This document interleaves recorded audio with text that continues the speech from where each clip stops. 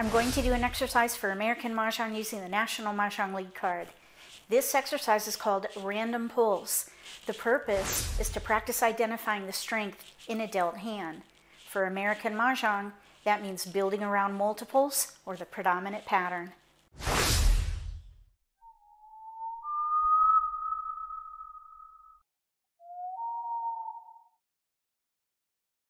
If you're new to Mah Jongg, or if you already know how to play and just want to build your skills, consider subscribing to my channel.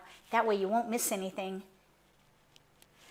We're going to do 3 random pulls. We'll alternate between dealer and non-dealer, so we'll get 14 tiles, then 13, and then 14.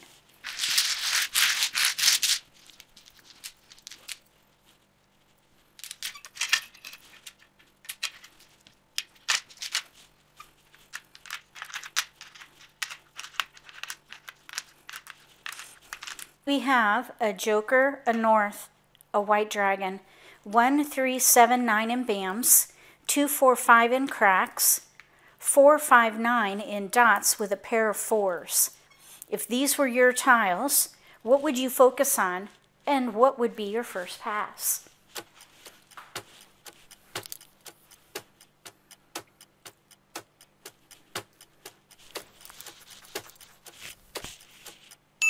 If these were my tiles, I would build around the 4s.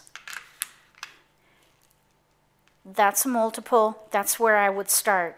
Then I would look at the rest of the tiles and gather as many as I can and play a category that will use those tiles supporting the 4. We do have 2, 4, but no 6, 8. We have 1, 3, 2, 4, 5 with the 4s. That is going to use most of our tiles.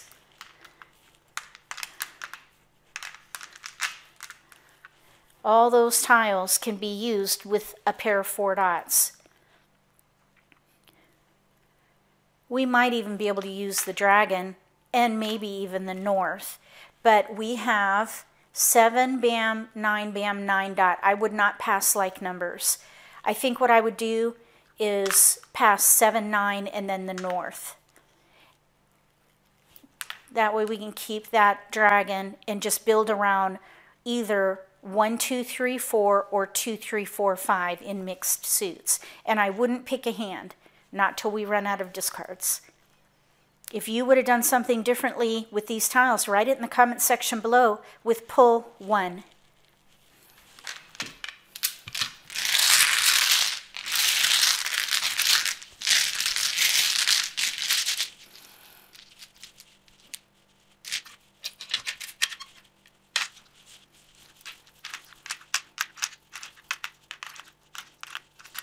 Jokers, east and west, 2, 5, 7 in cracks, 5 bam, 3, 5, 7, 9 in dots. All singles. If these were your tiles, what would you focus on and what would be your first pass?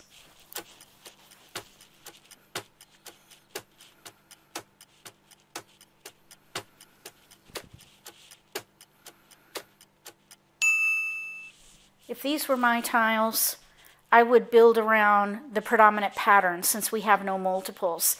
And I see big odds in here. So we have 5, 7, 5, 7, 9. And then here we have tiles we can pass. So the predominant pattern is big odds. Here I'd probably pass 2, 3 west. And I wouldn't pick a hand. One thing we could maybe do is play like numbers. If we build up a multiple with either 5s or 7s. So I would consider like numbers depending on how things go in the next phase of the game, which is the Charleston. If you would have done something differently with these tiles, write pull 2 and what you would do with these tiles. The other thing I was thinking is if we get 6s, we could switch to consecutive run, 5, 6, 7, but that's a gap. So I would not focus on that. I would focus on big odds. If 6s come in, switch to consecutive run. It's way more flexible.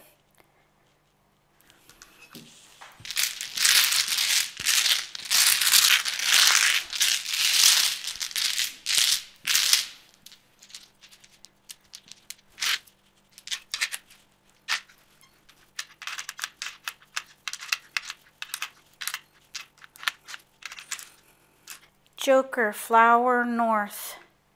2, 3, 4, 6, 8 in dots with a pair of 4s and a pair of 8s. In cracks, we have a 8, 9, and then in bams, 4, 6 singles.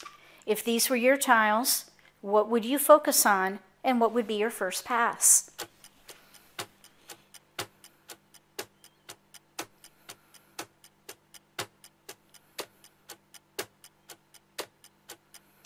If these were my tiles, I would play evens.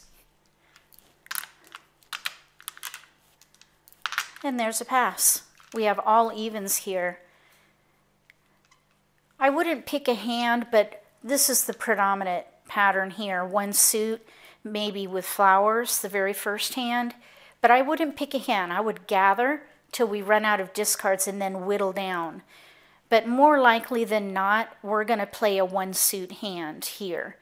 Either the first hand or maybe the one with dragons if we get a white dragon.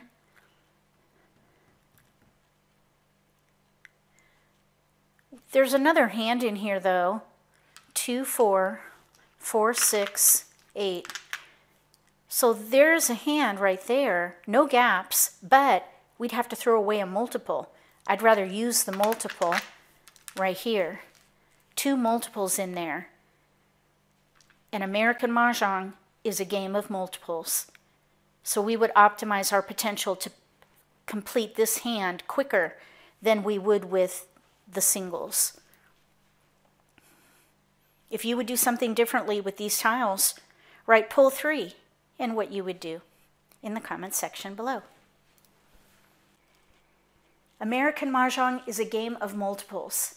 There are singles and pairs throughout the card, but 86% of the hands use pairs, pungs, and kongs. So when you get your dealt hand, look for multiples, gather tiles that support the multiples, and play a category that uses most of your tiles.